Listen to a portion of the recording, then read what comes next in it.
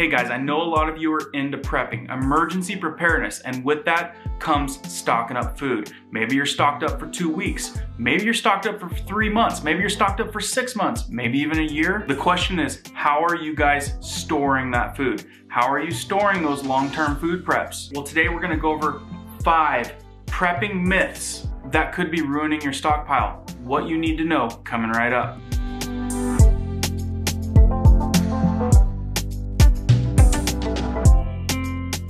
Welcome back to all of our subscribers and thanks for watching our videos. If you're brand new here, like news that affects you, prepping tips, or emergency how-tos, be sure to hit that bell so you guys can stay up to date. Let's jump into this one. Okay, so yet again, I'm plugging Lost Superfoods. They always send me great newsletters that I need to get the information out to you. Stockpiling food is a necessity for a variety of reasons, and some that we have recently witnessed, such as the pandemic and lots of natural disasters. What about that shortage of infant formula in the US? Disasters can happen at any time, and they can come in a lot of different forms. They can come in the form of a tornado. They can come in the form of a winter power outage. They can also come in the form of a disease. And as some people have experienced, societal breakdowns. During any of these SHTF situations, it may be really hard for you to find food. You may go to the grocery store and see empty shelves. And what about those power outages? Those will render your refrigeration useless. So this is why it's so important for prepping,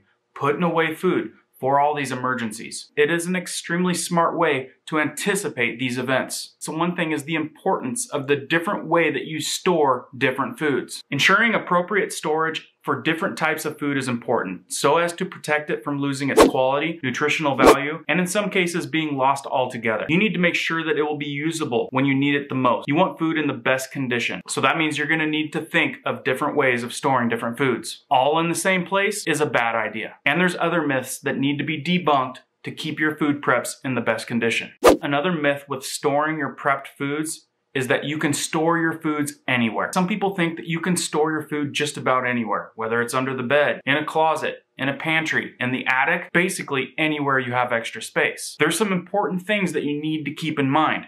Temperature, light, humidity, because to keep your food preps in tip-top condition, it needs to be in a cool, dark place. And all those places I just mentioned may not be the ideal place for your food. Canned and dried food will soon perish if you keep them in a warm, damp place. Fruits and vegetables will not keep very well in places where there's too much light. It's possible that there's places in your house that are too warm to store food. There might be places in your house that are too humid, much like a laundry room where the washer and dryer are. Or like say if you put your food in the basement or in a crawl space, it might be too damp. Remember, sometimes it's good to buy pallets and place all of your food preps on the pallets to allow airflow underneath them. And it's also smart to have a dehumidifier. Some of these different conditions may not be your friend and you need to keep those in consideration. Myth number 3, put everything in the pantry. A lot of things aren't suitable to be stored in the pantry, such as vegetables, fruits, because they need dark, cool places and plenty of ventilation. That's if you want them to last longer and fresher. A lot of items just aren't suitable to be stored in a pantry, and these are foods like fruits or vegetables because they need a cool, dark place. You need to remember, this is very important, the absence of light. This will stop vegetables like potatoes, garlic, onions. It'll keep those foods from sprouting, which reminds me, I've got a whole bucket of potatoes under my house. Something happened to the burlap that was hiding them from the light. Well, it looks like there's a small bush growing in that bucket. Other items that are suitable for a cool, dry pantry also need to be stored on separate shelves. We're talking about canned food, boxed food, dry vacuum foods, MREs, and self-heating meals. It's commonly known that stuff in canning jars should be stored in cardboard boxes. Something keeping those jars from light, from damaging those foods.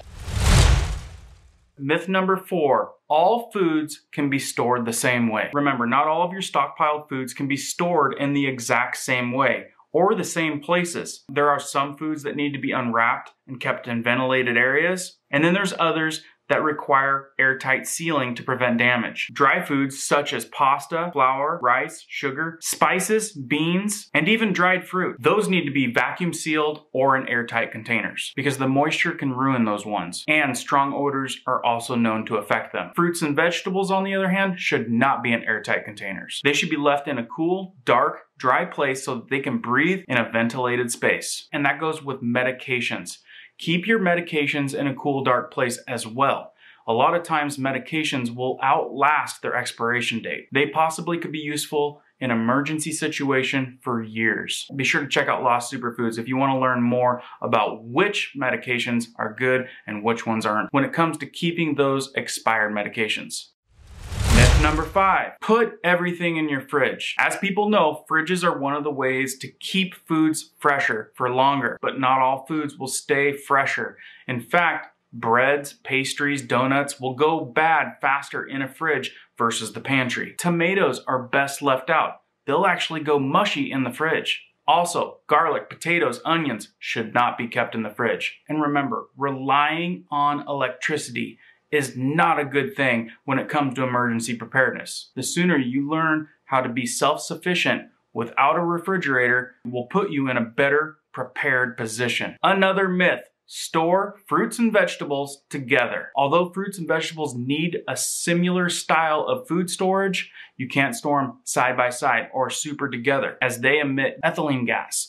Ethylene gas will actually ripen the food faster, meaning it's going to accelerate the spoiling of that food. So what you want to do is keep these foods in a better ventilated area. The ethylene gas producers are tomatoes, bananas, melons, pears, and fruits and vegetables like oranges, potatoes, cucumbers, squash, pumpkins. These are very sensitive to gas, so keep those ones apart so they don't spoil quickly. Being a prepper or having some readiness, food stocked up. You guys have spent a lot of money on your food preps, so the last thing you need is them to spoil when you need them the most. A lot of foods can keep for a very long time if you store them correctly. You need to remember how, where, and in what you store your foods in is crucial because you guys want those foods to last as long as possible because you want them to be there when you need them. So there you have it, some common myths. Be sure your guys' food's stored correctly so they last a long time. If you guys have extra tips, please put them in the comments down below. Keep prepping, keep learning, keep doing, guys. We'll see you on the next one.